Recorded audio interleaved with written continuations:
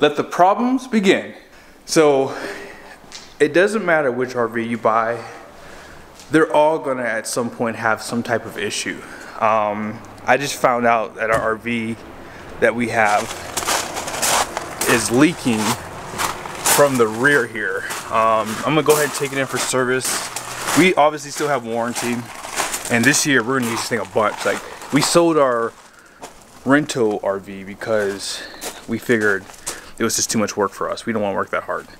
And now that we don't have it anymore, we get to go camping a lot more too. That's the other issue. We weren't going camping because we were too busy with that.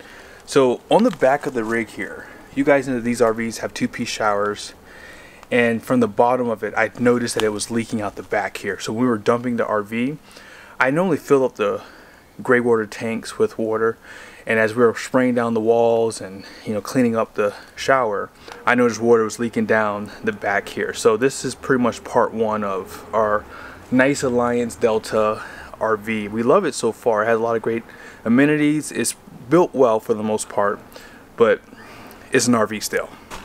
I already aired up the tires and I just checked the RV, so everything's good to go. So we're gonna go ahead and get down the road and we're gonna get this thing put into service, and then we're gonna pretty much give you guys an update at some point. We are pretty much all hooked up, ready to go. Let's go ahead and see what they say. And I got wifey coming with me today. Let's say hello to the camera. Hi. All right. So, I told you it was a bad idea to get a travel trailer. This has only happened because we have a travel trailer. We should have got a fifth wheel, right? Mm-hmm. I'm just kidding. I'm just kidding.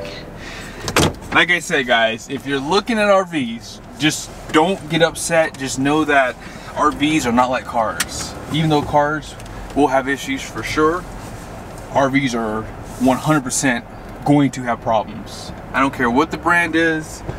I don't care how well you maintain it. They all pretty much have the same components, and they're all going to be prone to some type of failure at some point. It's just unfortunate. We've currently had this Alliance Delta for 90 days. We bought it in the winter time, basically. We bought it like at the end of November, so we took it on a 3,000 plus mile trip to Indiana, and we pretty much touched and used everything this RV has to offer. We filled up the water tank and we traveled with that, which I always recommend. I've heard of people buying new RVs, and on the first camping trip, if they are going dry camping, the tank will literally fall out. And I've heard that quite a bit from Grand Design RVs, Keystone, Jayco. I've heard a lot of people discuss this with me at campgrounds, or I've seen it online happen too on forums. But yeah, we have a 45-gallon tank, and so we use that, the water pump. We use pretty much everything in the kitchen, maybe with the exception of the oven. I don't think we fired on the oven, but we have used it to make sure it worked. When we did our walkthrough, we used pretty much every plug inside of it. But the RV is leaking from the shower, and I think it's because they use these two-piece showers, and they probably forgot to put something down there to block off so that the water drains out of the drain, basically, in the shower, basically. I don't know how to explain it, but yeah, it's leaking outside the RV, so they must have forgot to install something. Also, we have the quick connects for the water on the outside. They have one on the rear, they have two on the front inside the basement area. The one in the rear, though, is really hard to get it to connect, but it needs to be replaced or adjusted somehow, and I don't think that that part is serviceable, so it might need to be replaced. So apart from that, the RV's been great. It's been easy to tow. We don't use a weight distribution hitch with this truck, and I know a lot of people were telling me that you should, and I just don't really see that we need that. Even when we were in almost 45-mile-an-hour winds traveling cross country, I never felt like I needed something extra to make this trailer perform well. And it's because of how big this truck is. It's because of how heavy this truck is. That trailer and this truck weigh the same amount of weight. But if you're towing something like this with a half-ton, yeah, you're gonna have to use a weight distribution hitch. And this might be too big for a half-ton truck, I'll be honest. Like, it's heavy. But I want to address something that a few people said in one of my videos. People were confused to why I was traveling with a full water tank. Now, when you're traveling cross country, anything can happen. We didn't plan for any campgrounds, and from what I've noticed, campgrounds have become more populated with full timers, right? So in any event, if we have any issues, we know that for at least a whole week we'll have enough water to survive, whether it be to cook, whether it be to wash, whatever. So that's why I always travel with full tanks. Also, the weight of this trailer is probably around, I think I showed you guys how much it weighed fully loaded, but I want to say it was like 85 or 8,800 pounds. This trailer is like 5,000 pounds less than what our fifth wheel was. So 45 gallons of water is not going to affect my fuel economy. It's just not. And like right now, I did reset the trip on here because I want to see what I can get, but I'm willing to bet you it won't make a difference, because when we traveled, actually when we towed this trailer home for the first time unloaded,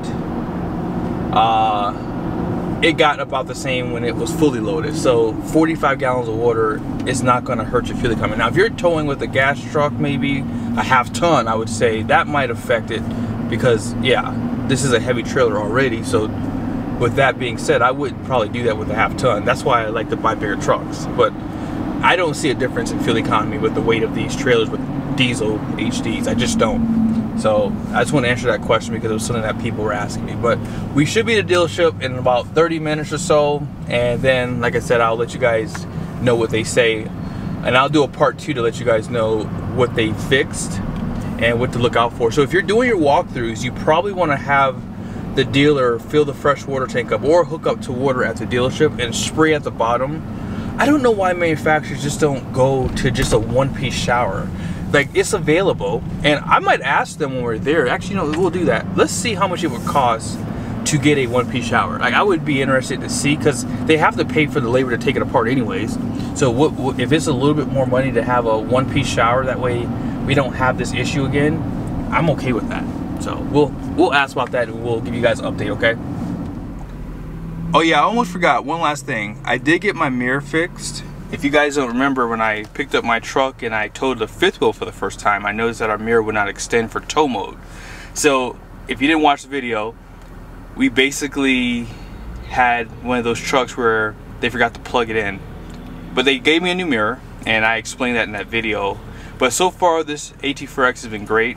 It really does tow this trailer perfectly. I mean, this is probably too light for this truck, honestly. Like, it almost doesn't feel fun to tow because it's just not even back there, and hence why I don't really feel the need to get a weight distribution hitch. But apart from that, this truck has been great. When it's in tow haul mode, I like the way the transmission feels. I will be doing some updates on this transmission. I had some issues, so you might want to go back and watch that video because I did discuss it in detail. We just dropped off the RV. I did ask for a quote for that one-piece shower, if it's possible for them to do one. If it's less than a couple $100, I might actually do it for real. I think it might be worth it because it looks nicer, and it would pretty much not have that little divider at the bottom. Now, like I said, the reason why it's leaking is because they forgot to install something under the floor, so that's why it's leaking out the back. It shouldn't be doing that. So hopefully we get it all squared away. I'll let you guys know an update once we get it all done. So be sure to stay tuned to the channel. Make sure you're subscribed with bell notification on. See you guys soon.